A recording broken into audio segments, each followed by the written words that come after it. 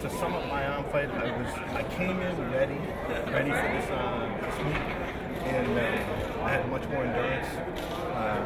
And with going against Zoloff, I think my weight played a big factor, where I was able to get on my arm first, and he wasn't able to hold me up. And my strength, super strong, great competitor. I just came in ready, and knowing that after my poor performance in Poland, I had to come out the winner. I had to win 6-0. I just wouldn't be able to sleep at night. So, but my hat's off to him. Pound for pound, that's probably one of the best in the world.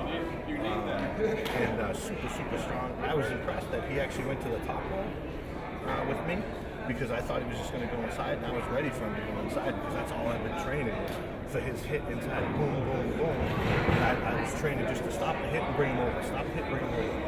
And I wanted to make sure I got my shoulder around, and I was able to do that each time. And but great matches, and I'm just glad I came out 6-0. For me to choose my next opponent, I'll tell you what, in super matches, in any super match, right now, I'm feeling pretty good because I'm undefeated in all my super matches ever. Travis, John, Richard, Zola, I'm undefeated in challenge matches, so I'd rather just keep doing challenge matches. As for me to choose, I don't know, I think I'd say either Dennis or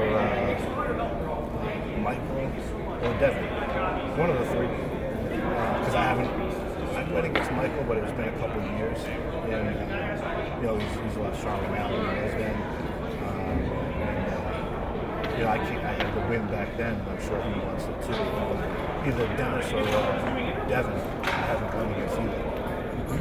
If I was to choose the best Armfight for this evening, I could say I liked mine the best, because I certainly liked mine the best, but I liked watching Michael and Andres, because I'll tell you, for Michael to get all the way down and be able to stop him and hold him right there, and then transition from here to bring it back around, I think Pushkar, when he had him over here, he just got too far away. Like his shoulder was down, his hand was down. If he had been up top, he had his weight and his strength, but he just was doing his strength up here. Michael's comfortable down there. Everyone knows he's comfortable down there, so you got to try to make him uncomfortable. But it was great to watch, and my hat's off to Michael. I mean, to break the straps, and then it was just exciting, So it's always exciting watching Michael.